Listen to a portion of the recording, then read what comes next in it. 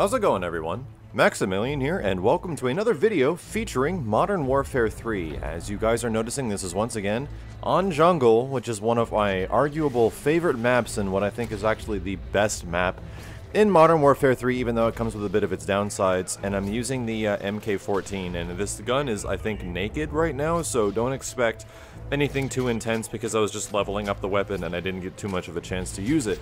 But what I wanted to do for this video, and my apologies if the video isn't like an extremely offensive, like montage type gameplay video.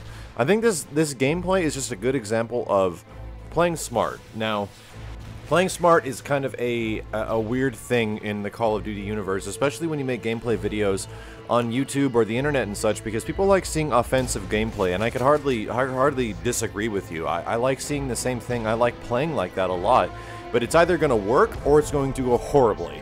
And depending on certain factors that games like Call of Duty have, like netcode and things along that sort, if you go in rushing blindly to certain areas, it's up to your skill to stay alive, but there's a lot of factors outside of your skill that will get you killed. And whether it's the low health of this game, whether it's, you know, several things, that was a bad decision right there. If you guys saw what I did, I actually went out knowing that that guy was there, and I got shot, and he was just in a better position to take me out. So, the early deaths in this game are me learning of what's going on. What I want to do is, I really want to help some folks get better at Call of Duty, and I haven't really done that directly. I've offered some gameplay tips and advice, things like the Osprey Gunner loop, which is good, but the majority of people that are playing Call of Duty won't get an Osprey Gunner. They're not going to get these higher end kill streaks, and they're not going to get Moabs, and that's really helping out the larger majority of people that are already really good at games like Call of Duty. So what I want to do is I want to start making more gameplay videos, because I still really enjoy playing these games to an extent. However, I want to do it for a different reason other than just showing off like great games and gameplay. I really want to give people my perspective of what's going on during the games you're watching, like right now, and show you what's up. Like right here at this moment, I have stingers active on this class because the goal of, I think, any assault kill streak class is to get your assault kill streaks. That's the whole point of you using it, and if you're not using something like a stinger as a secondary, I don't know what you're doing. I think Modern Warfare 3 was designed to help out the people that are trying to support their team, and things like stingers taking down UAVs and stuff like that gives you points towards your point streaks, which in turn makes it easier to get towards your higher end kill streaks. Things like stingers are absolutely necessary, and if you're running around this game and you're using assault kill streaks, you gotta use stingers. Like, please just do it. You'll find yourself getting a lot more kill streaks way quicker, and wow, the top of that dude's head is showing, and I can't believe I was actually able to take him out. But the goal of these videos is to kind of put you in the perspective of what I'm thinking in a good game. And for you guys that are asking, what I think is a good game is a game that's over 60 kills and has like a 10 kill death ratio. That's a good game, and that's something you can talk about. How the hell did you get that many kills? How the hell did you not die that many times? I think that's really important. Anything above that is just like spectacular and awesome. It doesn't happen too often for myself, but every once in a while you get one of these really special 50, 60 plus kill 10 kill death ratio type games, and I think it's good to talk about what got us to this situation. So right now I am rocking the Reaper. My kill streak loadout is the Predator missile into Reaper into Osprey Gunner. This is a high-end kill streak, or the highest end kill streak setup you can be using in Modern Warfare 3, and it's for the sake of getting a lot of kills really fast. Even though things like the Osprey Gunner can be pretty easy to shoot down, what's hilarious is that if you use something like an LMG now and you use Blind Eye Pro, which adds more bullet damage, you can shoot down kill streaks in the sky with less than like 50 rounds. Wow, oh my gosh, look at this situation. They don't know I'm here, and I switched weapons just in time. I didn't realize I didn't have that many bullets in the gun, so I picked up another one, and that dude was looking right at me. So that's actually a space I like to go to a lot if I have a kill streak up. You have to find these neutral spots on the map where people don't usually travel to, and you're going to be relatively not seen. However, the big issue is that if you get into a kill streak and you decimate with it, when you come out of your kill streak, you're going to get murdered. Like, there are going to be dudes absolutely everywhere waiting to destroy you. So here comes the Osprey Gunner, the first one. And in a map like this, you really need to know where your opponents are going to be spawning.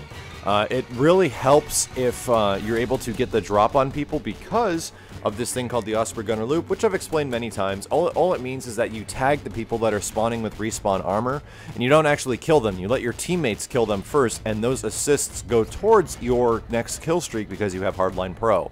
Which is going to happen right here. I see that that guy is popping right around there, so they should be showing up around this area over here, but I don't see any movement, which is why I like to keep in this view. It makes it easier to see targets. So it looks like they're all in the caves right now.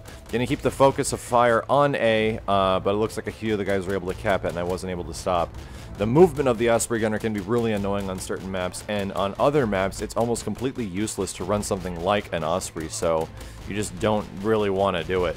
I'm in that corner right there, and I almost lit myself up with my own Osprey Gunner, so you really got to be careful where your own location is, because your assault kill streaks are going to reset, and the whole point is that you're going to be able to run the loop one more time.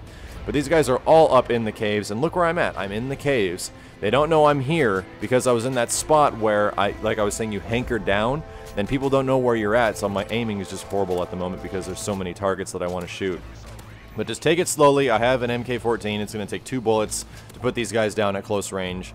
And that is how it goes. So all of a sudden, look where I'm at. I've got a Predator missile because of the previous kill streak. And I'm about to go into a Reaper if I get 1 or 2 kills right here. There you go. Reaper's going to go up. And we'll see if we can actually get another Osprey. But I'm actually sitting a little carefully in this corner because I think they know I'm here now. Now that all that crazy madness is happening and I was getting behind him, time to get to a new area. Sit down and pop out the next kill streak. So the Reaper is up. I'm going to focus all the fire around the areas of the map that I don't think my team is going to be going.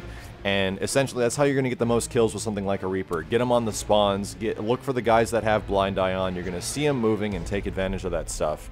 Yeah, man, on a map like this, it really helps because it's a big open map. And there's not a lot of open maps in other Modern Warfare 3 maps that you can just like shoot guys. That's what I really hate about this game sometimes, is that you can't shoot guys with your kill streaks if there's buildings and freaking places to hide everywhere. So that makes it a little confusing, a little frustrating. It's not like previous Call of Duties, but these guys are just spawning right into it. There was a double kill immediately and dropping the Osprey for the friends on the team.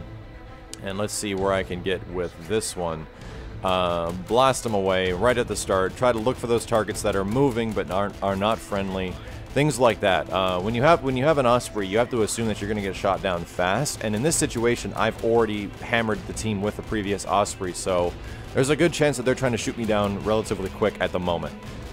There's not very many situations in Modern Warfare 3 where you can put up a kill streak and have another kill streak similar to it come up right after. Wow, that stealth bomber dropped right underneath me. That was pretty cool looking. But yeah, it's just about controlling the map, understanding where the team is. This was kind of an introductory video to this new series I want to do, which is introducing people of how to get better at Call of Duty. And if you take my example, in these situations where I have these extremely good games and decision making, wow, get all those guys off C, looking at the targets that are not red box but are just moving.